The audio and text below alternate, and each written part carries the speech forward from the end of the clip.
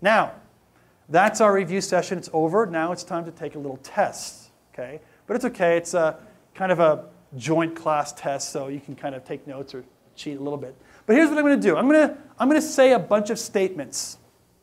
And I want you to determine whether they are subjective truth statements or objective truth statements. Am I making a claim that's kind of like ice cream, or am I making a claim that's kind of like insulin? And so if I'm making a subjective claim, I want you to all shout ice cream. However, if my claim is an objective truth claim, I want you to say insulin. Okay, does that make sense? So let's start off with some easy ones to just kind of get the juices flowing on this issue, okay? Here we go. Disneyland has 79 rides. Is that a... Okay, insulin. Very good. Very, very confident, commanding answer. I like that. Yes, it's insulin, all right? Because this is something that can be tested. We can go to Disneyland, see, are there 79 rides? I have no idea, by the way. And by the way, the fact that I don't know, or perhaps may never go to California, obviously I live near it, but suppose you never are going to go to California your whole life and you can never know what the answer is, that doesn't change the fact that it's still an insulin type of claim. Okay? How about this? I like Ford more than Chevrolet. Ice cream. Good. Very confident answer. That's correct. Ice cream. How about this? Alan, myself, can bench press 315 pounds. I heard some ice cream, but now the reason why it's not ice cream is why not? Yeah, you could test it, right? We could get a bench up here right now, put 315 pounds, and you would see I could bench 315 pounds. I mean, I look thin and scrawny, but in reality, if I flex right now, my muscles just come right through my shirt. I rip them. My wife doesn't like it because it costs money to buy new shirts, and so I don't want to show off and all that stuff. So just Christian humility, But of course, this is you're right, an insulin type of claim. All right, good. How about this one? The chairs in this room feel comfortable. That's right. It's an ice cream kind of claim. All right. So we got the juices flowing here. Let's kind of go more towards some moral issues here. How about this? Slavery is wrong. Wow, I had a lot of ice cream. Yes, it's an insulin claim. And the reason it's an insulin claim is because this isn't a matter of personal preference. We're talking about slavery, something that's out there. And we're asking, is it a right thing to do or a wrong thing to do? Now, it could be that slavery is okay, but whether it's okay or not okay makes it fall into the realm of objective truth claim. Because when I say slavery is wrong, I'm not saying I don't prefer slavery. I'm saying, no, I think slavery, this thing out there, is something that is immoral and wrong, and therefore it's wrong for everybody, not just for me. Okay, so that's why slavery is wrong is an insulin type of claim. How about this? Abortion is wrong.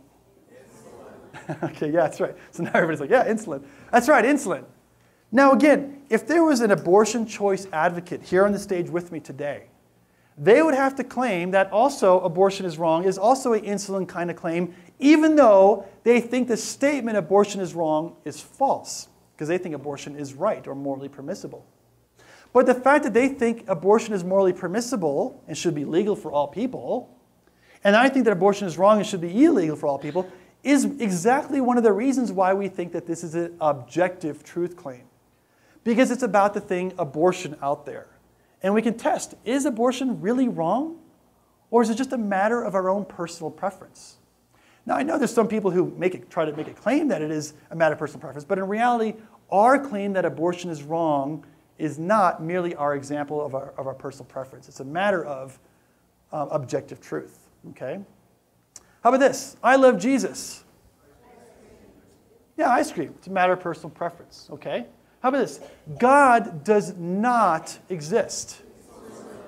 That's correct. Insulin. Now, probably 99, if not 100% of everyone in this room thinks that God does exist. But notice this statement says God does not exist.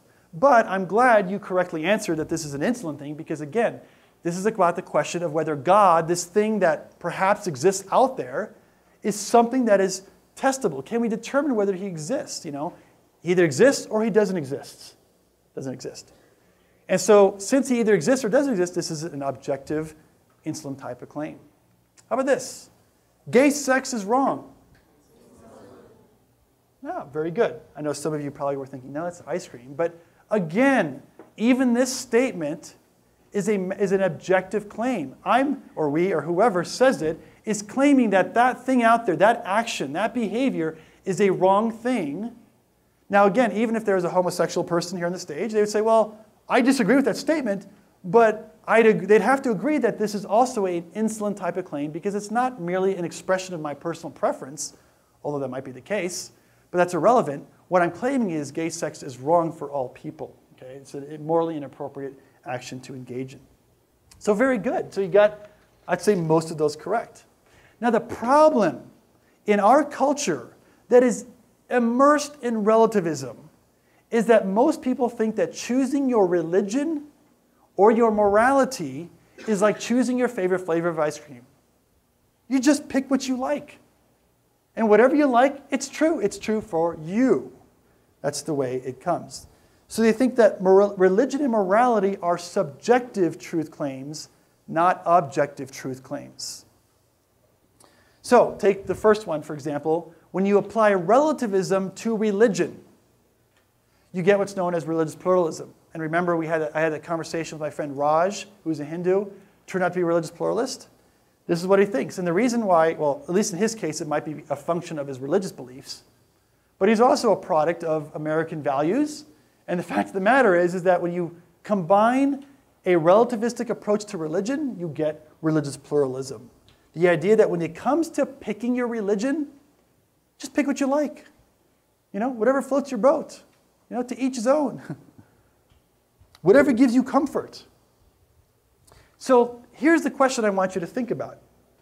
If most people you talk to in America are religious pluralists, or they think of relativism applying to all these issues, if they think religion, and when you pick a religion, it's a matter of a subjective truth, a preference, what are they going to think when you say to them, hey, I think God is real? Or you say, hey, you know what? Jesus died for your sins. Or, hey, you want to come to church?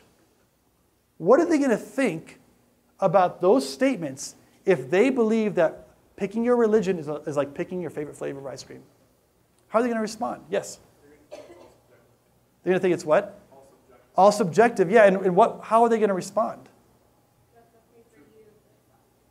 That's right. That's okay for you, but it's not for me. Oh, they'll say, oh, I'm so glad you found Jesus to be true for you. Oh, that's so sweet. You know, I'm so glad that's so true for you, but it's just not for me. He's not for me.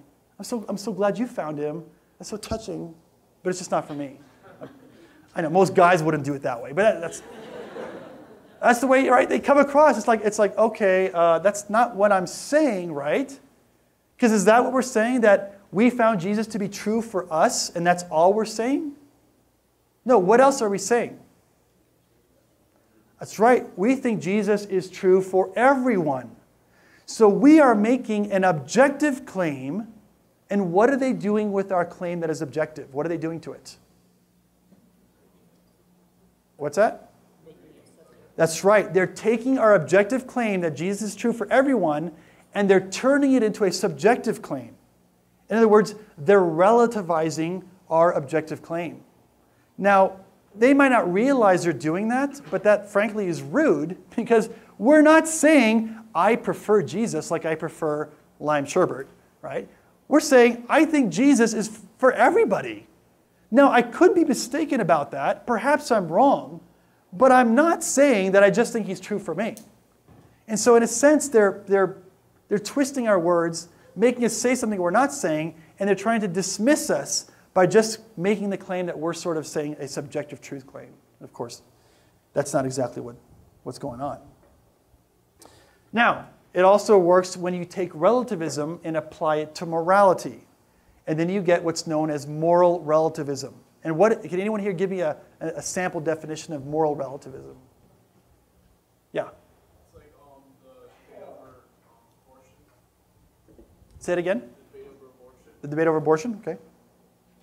Oh, okay. Well, no, okay. Give me an example of a definition of moral relativism. Yeah, that might be a sample topic where there's a debate about it. But how would you define moral relativism? You don't have to. That's okay. Go ahead.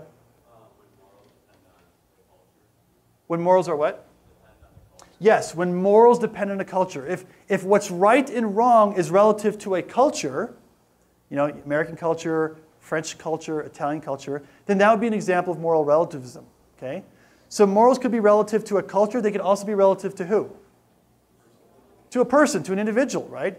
I could have my sense of what's right and wrong, and you can have your sense of what's right and wrong. And we might differ on what that list entails, but even if we differ on it, we're both right, which is the idea of moral relativism. Now, if that's the way people think about morality, and I assure you that is the case in the United States and in many countries, if people think morality is merely subjective truth claims, then what do you think your friends or family will say or think in their mind if you say something like, hey man, you can't cheat on that test, that's wrong.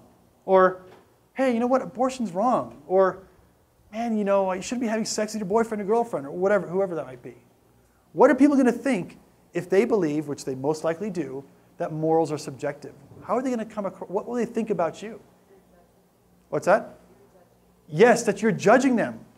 And they think you're judging them because you have your set of morals, they have their set of morals, but you're taking your morals and forcing it upon somebody else. Why are you judging me? Who are you to judge?